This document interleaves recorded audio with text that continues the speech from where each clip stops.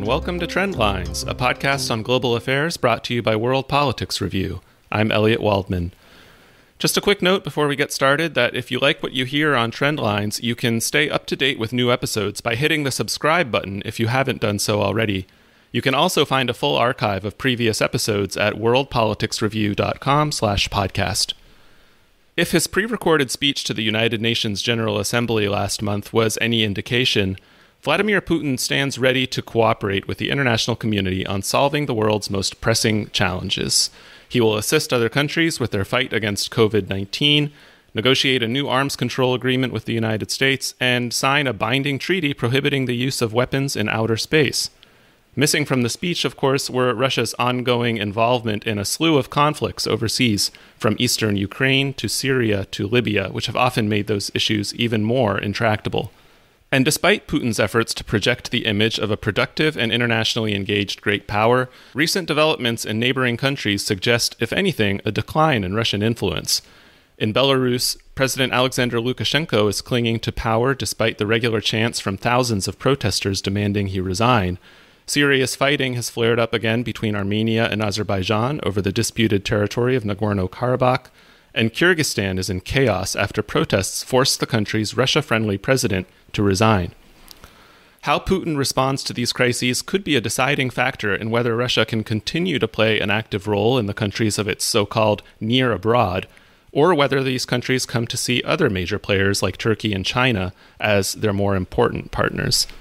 I'm very happy to be joined now to discuss this by Matthew Rojansky. He's director of the Kennan Institute at the Woodrow Wilson Center for International Scholars in Washington, D.C. Matt, thanks for joining us and welcome to Trendlines. Thanks, Elliot. Happy to be with you. So I thought I would start by asking you to just set the scenes a little bit for us and explain the role that countries on Russia's periphery play in Putin's strategic mindset. I know obviously each one has a very different value, but what is Putin thinking as he sees the situation deteriorate in so many of the countries near Russia? So this is an important framing question for understanding Russia and also U.S.-Russia relations. And I think a very good jumping off point, Elliot, is a word that you used perhaps unintentionally, but I think very importantly in your introduction when you spoke about the challenges on Russia's periphery. You used the term overseas. And in fact, for Americans, it's almost always the case that when we have foreign policy challenges, no matter how close they are to vital American national interests, that they are by definition overseas. And this isn't just a geographic point, it's psychological, it's political. For the United States, most foreign policy challenges are remote from basic questions of the survival of the United States. There are, of course, exceptions to that, like, for example, nuclear proliferation or the risk of conflict with another major power, a nuclear power like Russia or China.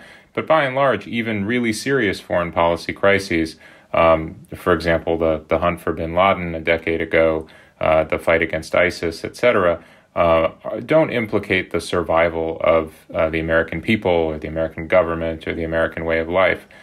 Russians tend to look very differently at those challenges, and in part it is geography, the fact that the many crises throughout Eurasia, whether they're part of the greater Middle East, which, arguably the South Caucasus, Nagorno-Karabakh is, whether it's about Europe and the kind of geopolitical push-pull of East versus West in Central and Eastern Europe, a la Belarus, Ukraine, whether it's about Asia, China's rising power, or the generally, I think, underappreciated and under-attended space of Central Asia, of which Kyrgyzstan is a part, a very dynamic, if small part, Afghanistan, etc. All of these things are within arguably the immediate sort of neighboring zone around Russia. It's a zone that past Russian leaders, including Dmitry Medvedev and I think Putin himself,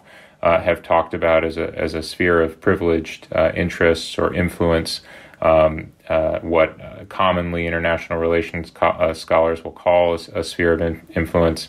Americans and Western Europeans often reject that characterization of the former Soviet space. But here's where I come down. Russia has, for 2 decades, quite actively, under Vladimir Putin, asserted its privileges, its veto rights, if you will, over outcomes that it doesn't like in this part of the world, in the former Soviet republics especially, that are on its borders. And in a way, it has made its own bed and now must lie in it, precisely because evolution toward liberal democratic or fairly stable democratic political regimes in these countries has been unacceptable for Russia, described often as color revolutions that are threatening to the survival of the Russian state. The Russians have helped to prevent those outcomes. They haven't been solely responsible for it, but they've done very little to construct stable alternatives. And that's why you end up with the long-term continuation of a Lukashenko regime in Belarus, until very recently, a fairly authoritarian leaning regime in Armenia, a very long-term authoritarian regime in Azerbaijan, repeated political instability and revolutions against regimes in Kyrgyzstan and others in the former Soviet region. And the only stability to be found, it turns out, is in Russia itself, and that is, of course, the stability of one-man rule by Vladimir Putin. And maybe the second example of that would be Kazakhstan, with the relative stability of one-man rule by Nursultan Nazarbayev. But that's even being challenged now, as Nazarbayev has attempted a peaceful, hand-picked transition, having stepped back from power. But almost everywhere else throughout the region, and again, arguably in part thanks to Russia's own doing, Russia is surrounded by an innate instability of the regimes. How much self-awareness do you suppose there is on the part of Putin and other Russian leaders of this dynamic that you described, that their attempts to stack the deck in the favor of more authoritarian leaders would eventually come to a head and lead to instability as people demand more political rights and more civil participation in their governments? How surprised do you suppose Russian leaders were by these developments that we're seeing now? That's a fascinating question, Elliot. I don't know for sure what Vladimir Putin or any other Russians may be thinking, of course. I can only speculate. But I have to believe that in two respects, the official Kremlin outlook on the events in the post-Soviet space now and in the recent past is very different than what most Americans or other Westerners might presume. One respect is the belief that there's not an alternative. I think that we in the West presume that some form of stable free market liberal democracy with protection of basic rights and pluralism is the de facto alternative, is the default path, the end of history, as Francis Fukuyama famously termed it at the end of the Cold War, the path towards which all developed countries will eventually head. Some assume China would go that way too. And setting aside the big and I think real debate about that in Western intellectual and policy circles, I think that's very far from a consensus in Moscow. And I think most senior Russians would tell you that that's an illusion, that the only kind of stability that's possible is one that's grounded in kind of long-standing national interests, that's very nationalist in nature, that if not ethno-nationalist, is at least anchored to a very robust defense of national interests, and that the more power that a country has to defend its interests, the more it will extend those interests beyond its borders necessarily. I think that's one big difference between the way that Americans at least describe the world and the way that Russians do. And then I think the second big difference, relevant to your question about whether these are surprising developments, is that in a sense, senior Russians, whether they're surprised or not, if you look at Foreign Minister Lavrov, if you look at Vladimir Putin and his closest foreign policy and national security advisors, they seldom appear to be taken by surprise by developments in the post-Soviet space, because they always seem ready, in a sense, to engage with any new leadership in former Soviet republics, as long as that leadership doesn't cross the red line, which is to aspire to join the American camp or the NATO, EU kind of pro-Western and, in their view, anti-Russian camp.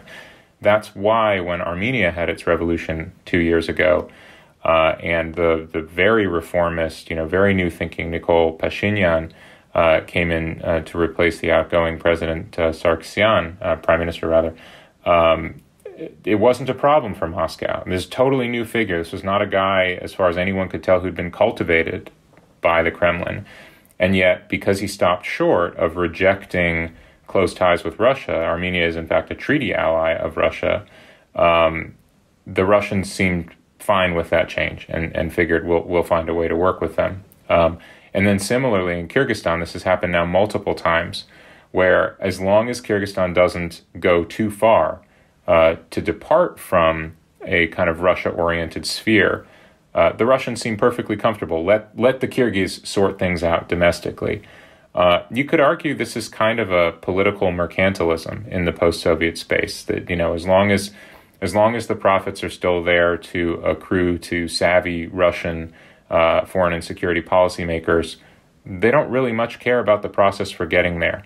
And then back to my first point, they have no abiding faith that there is a morally correct or a historically determined process that runs through democracy. Does the distinction you just laid out explain why Russia took a very different approach to the events in Ukraine in 2014, where former President Viktor Yanukovych was ousted from the presidency and the country started to visibly shift in a more European and Western-friendly direction? Yes, it absolutely does, Elliot.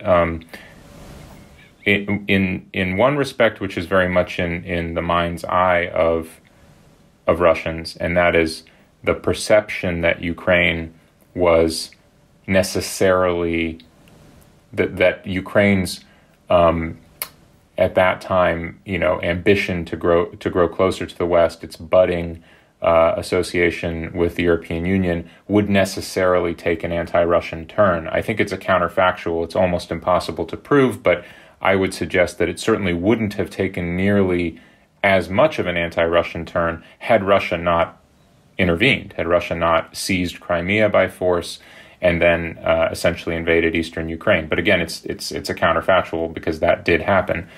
But then there are two unique wrinkles of the Ukrainian situation that I think Russians understood, again, differently than we in the West have done because of their historical experience. One is just how close Russia and Ukraine really were in so many ways, historically, culturally, linguistically, and none of this is to ignore or denigrate the very real independent history of Ukrainian culture, language, Ukrainian peoplehood. That's all very real, but Russians feel themselves acutely close to Ukraine.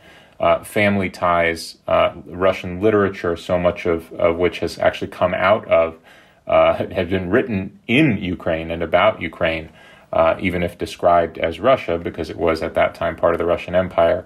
Every second Russian will tell you about summers in Ukraine at Babushka's house, and so on. So this intense sense of closeness, that's one wrinkle that Americans will just never understand. It's just we don't, even with Canada, we don't have a feeling of the kind that Russians and Ukrainians have towards one another, which is not always positive, but is very, very close. And then second is a unique wrinkle of Ukraine's history, which is that it's an enormous country.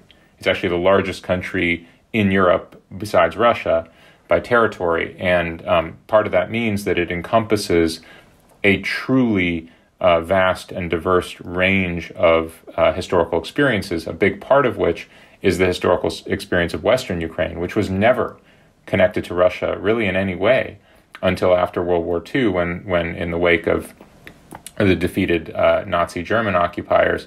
The Soviet Union came in and the Red Army occupied Western Ukraine. And this is a part of Ukraine that therefore all through Soviet times and even in post-Soviet times has been pretty virulently anti-Russian. Really bristled at being forced to speak Russian and to be dominated by Soviet elites in Kiev, who were always much more Russified, and then, of course, by Moscow itself for the 45 years of Soviet power. And then in the post-Soviet era, always led, all through the 1990s and 2000s, always led in the most kind of Ukrainianized version of national identity and politics of modern Ukraine, as compared to, for example, Eastern Ukraine, now the famously, occupied and war-torn Donbass region, which was much more overwhelmingly Russian-speaking, culturally Russian-oriented, historically Russian-oriented, and, in fact, for hundreds of years had been in the Russian Empire, where this far western part of Ukraine never had. I'm no expert by any means on Eastern Europe, but it strikes me that the closeness you're describing between Russia and Eastern Ukraine is also present in a certain way in Belarus. And yet there's been a much more cautious approach from Russia to the events there. Obviously, Lukashenko is clinging to power and so far has not really given an indication that he'd be willing to relinquish it. But I wonder if you see Russia as having learned a little bit from its involvement in Ukraine in terms of the approach it's taking in Belarus right now, given the protests there. It's a fair question. The problem with answering whether Russia has learned is we just still don't know. If in some months or even years, Mr. Putin decides to intervene in Belarus in the same way he's intervened in Ukraine, I think the outcomes will be similarly disastrous. I think it's hard to argue that anybody won in Ukraine. The country has been severely damaged, but so has Russia's interests in the country been severely damaged, and so has a relationship that was purportedly so important to Russia been damaged. So I think the same would happen in Belarus were Russia to intervene, and the fact that it hasn't done so yet may indicate a lesson having been learned, but it may equally well indicate the dynamic I talked about earlier, which is a kind of mercantilist political attitude, which is, hey, it's all about the benefits that we can extract or the bad outcomes that we can prevent. We don't really much care how people in neighboring countries live as long as we're okay with the outcomes. And I don't think, while the hearts of many Russians, and Lord knows my own, as an American who feels very close to this region, go out to the Belarusian people for what they're suffering now, I don't think the Russian leadership cares if it takes 5,000 people beaten and arrested, if it takes 50,000 people beaten and arrested to ensure that the outcome in Belarus is not anti-Russian. I think the Russians are fine with that. If, on the other hand, it goes in the direction of Armenia 2 years ago, or Kyrgyzstan several years ago, or what might be Kyrgyzstan this year, which is, maybe, the violence has already happened, but let's say not much further violence, and Lukashenko goes, and, new people rise to power in Belarus, as long as they stop short of pursuing a strongly pro-Western and anti-Russian agenda, the Russians will find their peace with them, and will also find their ways to exert control and leverage.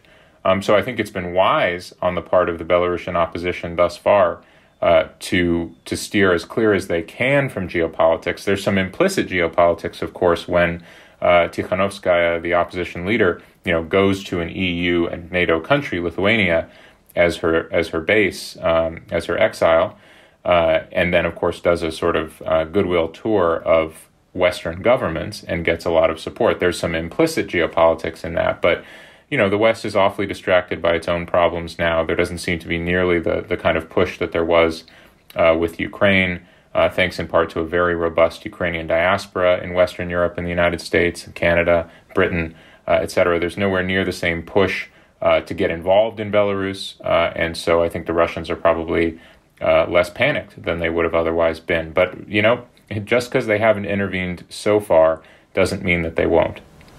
In some of the other crises that I mentioned, we see the influence of non-Western powers coming in. For example, in Nagorno-Karabakh, Turkey very prominently backing Azerbaijan's military offensive. The Russian-Turkish relationship strikes me as such an interesting one, and one where, despite being on the opposite sides of so many conflicts around the world, you still see some efforts to have some warm vibes, some cooperation, some alignment on certain issues. How do you suppose Russia would view a situation where Turkey starts to play more of an influence in the South Caucasus? Would that be a deal breaker, or would it be a bit more acceptable for Putin? Well, I think we've already seen that situation.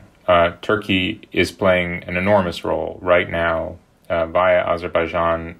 I would argue almost as a proxy. It's hard to define that term exactly, and that would be hard to prove precisely. But it looks as if Turkey is pulling significant strings, and at least Turkey views Azerbaijan as its proxy. If you look at the advertising and the political slogans that have been reported out of Istanbul and Ankara, it certainly sounds like this is Turkey's proxy war. The question is against whom?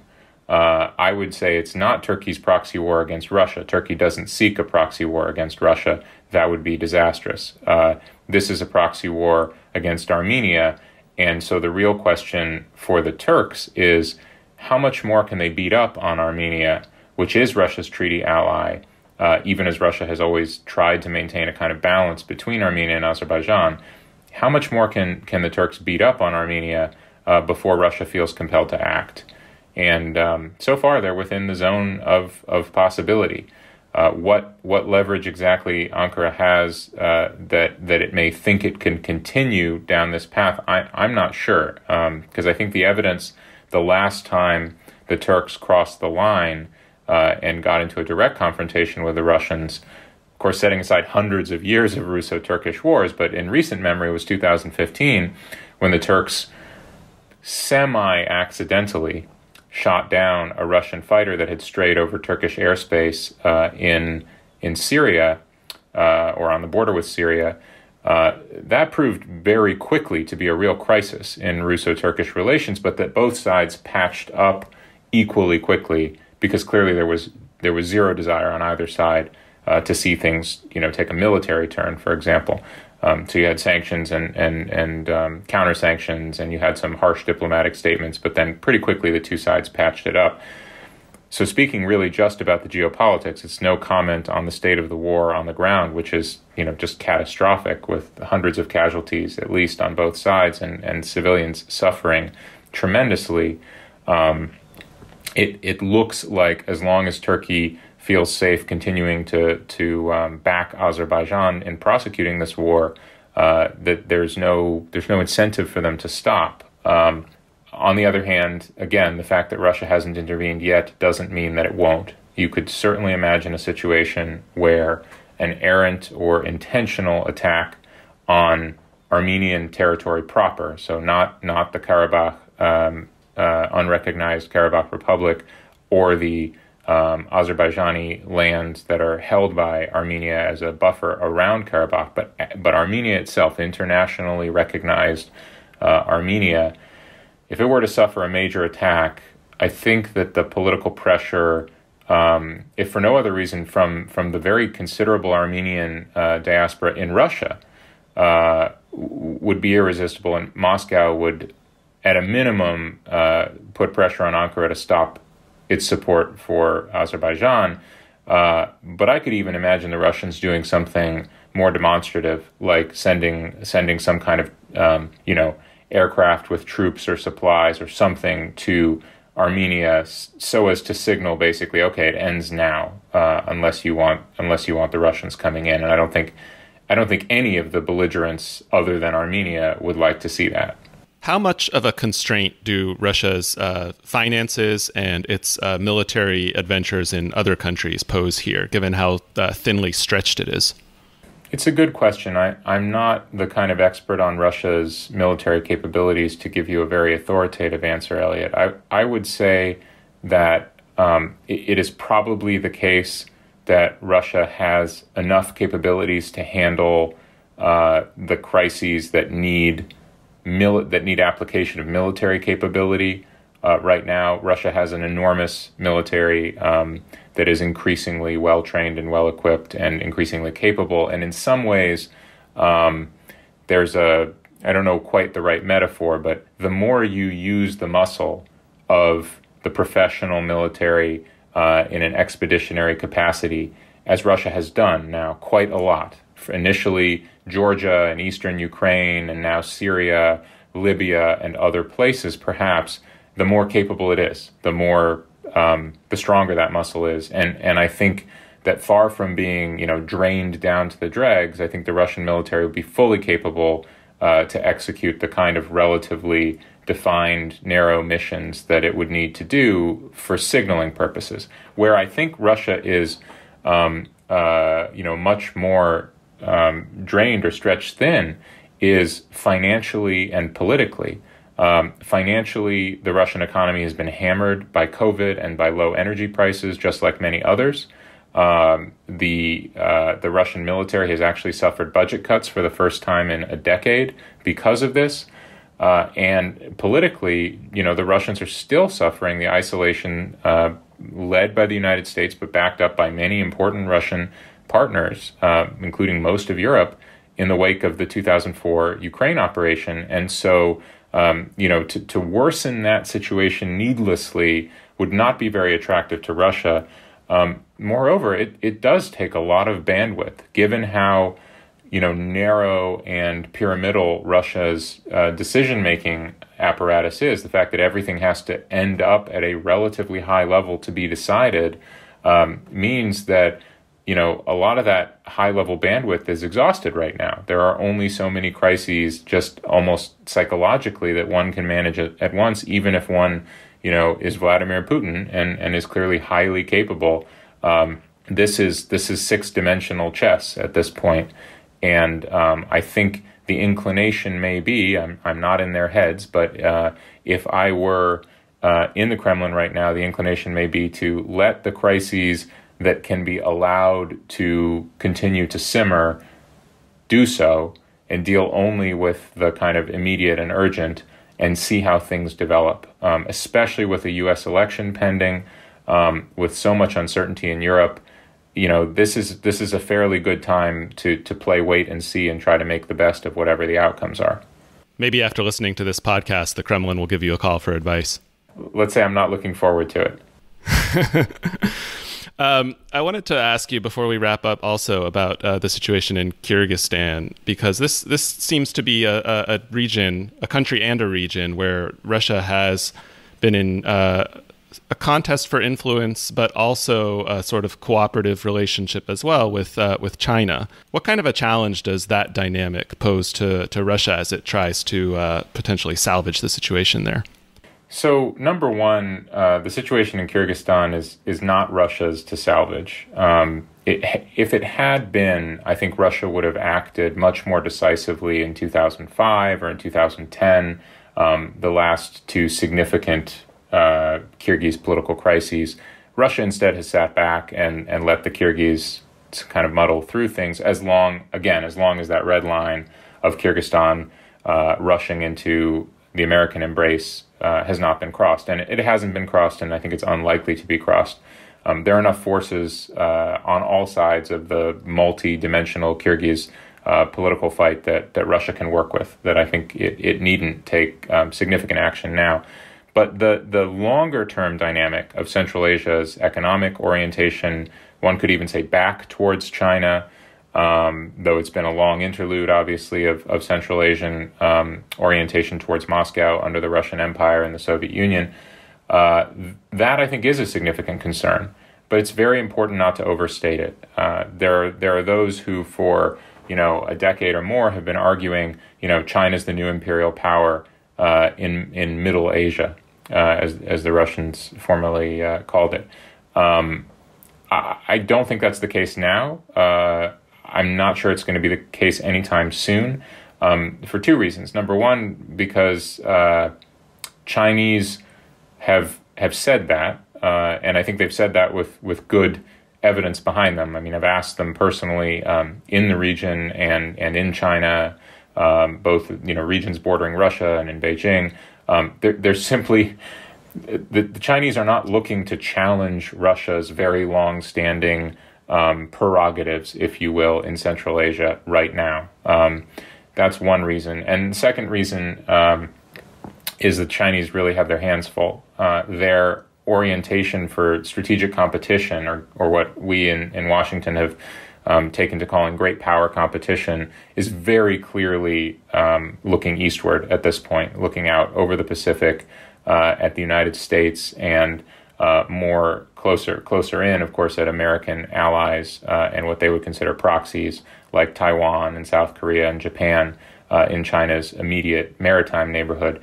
And to have a secure flank, as both Russia and China, in effect, do by virtue of their strategic alignment. I don't want to call it an alliance, but it's something short of that.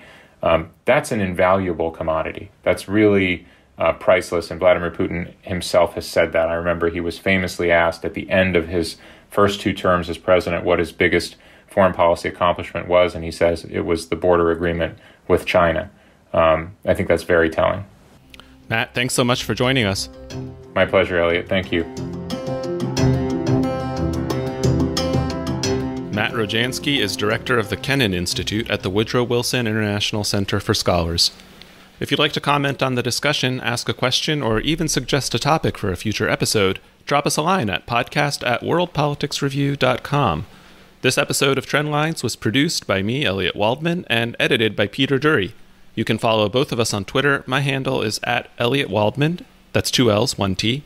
Peter is @PeterDoerrie. Thanks for listening, and tune in again next week.